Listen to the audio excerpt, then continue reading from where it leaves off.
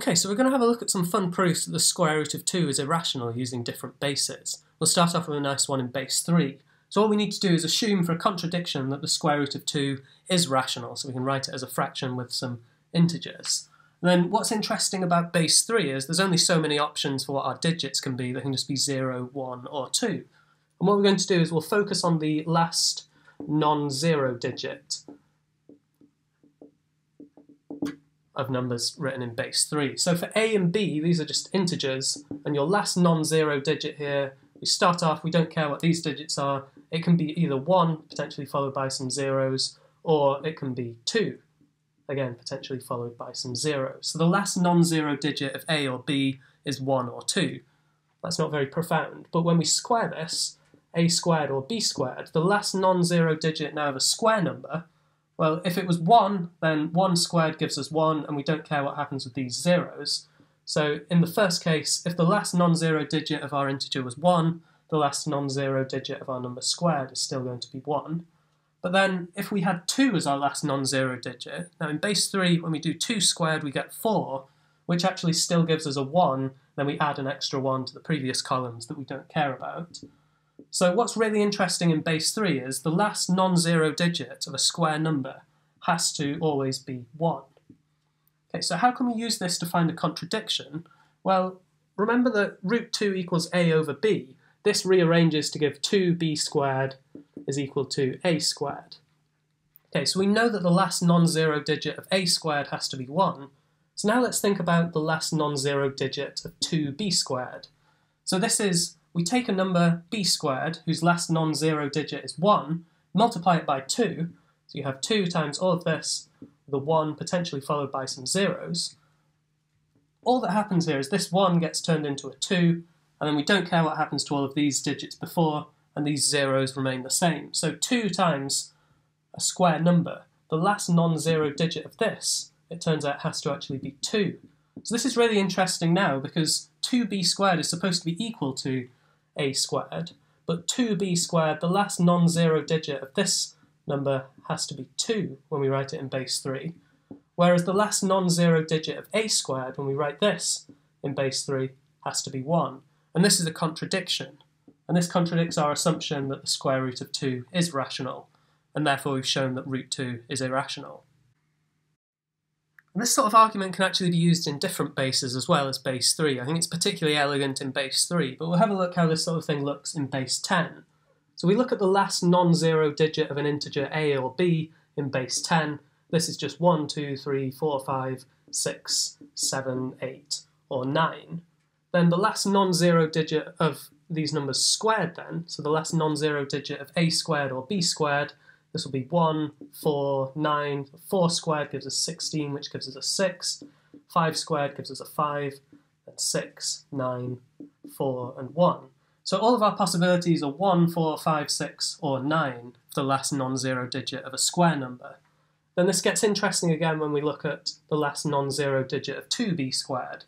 So you could get a 2, or we could get an 8, so 2 times 9 gives us 18, which gives us an 8, 2 times 6 gives us 12, which gives us a 2.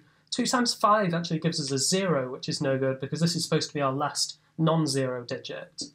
And similarly, we get 2, 8, 8, and 2. So the last non-zero digit of 2b squared, this has got to be either 2 or 8. But 2b squared, once again, this is supposed to be equal to a squared, and the last non-zero digit of a squared has to be equal to 1, 4, 5, 6, or 9. And you can see there's no overlap between these two sets of numbers, so this is a contradiction once again. The last non-zero digit of 2b squared has to be 2 or 8.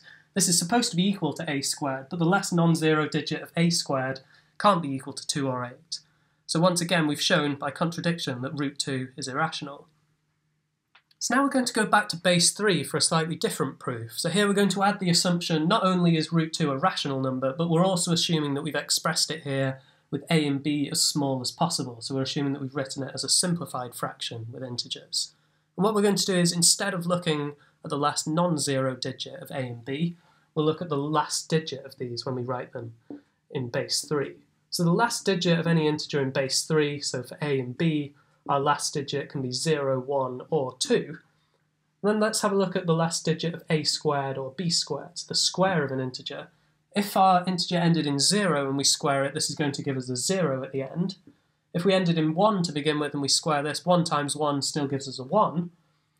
And then if our integer ended in 2 and we squared it, we would get 2 squared is 4, but actually this is going to end in a 1 in base 3 because we carry that 3 over into the previous columns. So the only possibilities for our last digit of a square number in base 3 are 0 or 1.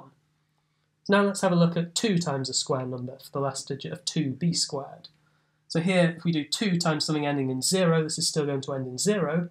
Or if we do 2 times something ending in 1, this is now going to end in 2. Okay, so how do we get a contradiction here? So once again, we're using the fact that 2b squared is supposed to be equal to a squared when we rearrange this equation here.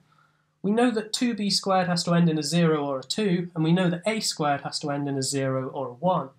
So the only possibility is that both of these end in a 0. But this is actually a problem because if you think in base 3, if a number ends in 0, this means that your number is divisible by 3, just like how in base 10, if a number ends in 0, it's divisible by 10. And this actually contradicts our minimality of a and b. So we were supposed to have these as small as possible, but the fact that 2b squared is divisible by 3, the fact that a squared is divisible by 3, this tells us that a and b actually both have to be divisible by 3. So once again, we've got a contradiction here. This contradicts the fact that a and b are as small as possible because we could divide both of these by 3 and get something even smaller. Therefore, the root 2 is irrational. And once again, we can try this sort of argument in different bases. So we'll have a look at how this looks in base 10. So you know that a square number in base 10, so our a squared or b squared, the final digit of this can be either 0, 1, 4, 5, 6, or 9. Then if we have a look at the very last digit of 2b squared, we can either do 2 times 0 is 0, or we can do 2 times 1 get 2, or we can have 8. 2 times 5 gets us 0 again. We can get 2 or 8. So the only possibilities for the last digit of 2b squared are 0, 2, or 8. But we know that 2b squared is supposed to be equal to a squared. So this tells us, because the only overlap between these two lists is 0, a squared has to end in a 0, and 2b squared also has to end in a 0. But this tells us that 2b squared is a multiple of 10. It also tells us that a squared is a multiple of 10. And once again, this contradicts our assumption that a and b are chosen to be as small as possible. So you can show that a and b both have to be multiples of 10, or at least you can show that they both have to be multiples of 5 immediately. And this once again contradicts our assumption then that the square root of 2 is rational. Now we'll finish off just by looking at a variant of this proof in base 2. So unfortunately our first proof, where we look at the last non-zero digit, doesn't really work in base 2 because the last non-zero digit of any number is going to be 1 in base 2 unless that number is 0.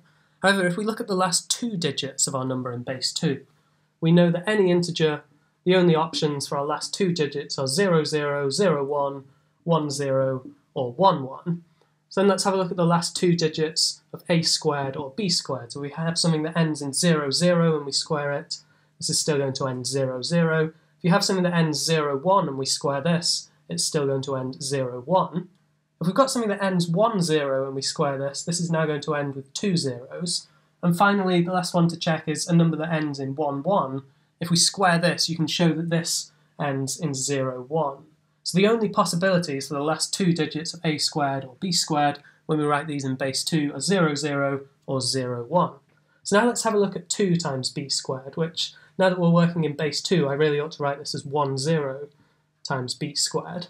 But the last 2 digits here of 2b squared, they're either going to be 0, 0 again when we multiply this by 2, or if we multiply 0, 1, something that ends in 0, 1 by 2, we're going to get something that ends in 1, 0, you can check. So these are our only 2 possibilities. And once again, we know that 2b squared, or 1, 0 times b squared, this has to be equal to a squared. So this tells us that both of these have to end in 0, 0. This is really interesting now, because if a number ends 0, 0 when it's written in base 2, this is basically telling you that your integer is a multiple of 4. So this tells us that 2b squared is a multiple of 4. It also tells us that a squared is a multiple of 4. Then this implies that a and b both have to be multiples of 2, which means we can simplify our fraction further. And once again, this contradicts our assumption that a and b are minimal. I think this is a really interesting one because this is basically just a different take on the classic proof where we rearrange, and once again you show that A and B both have to be multiples of 2.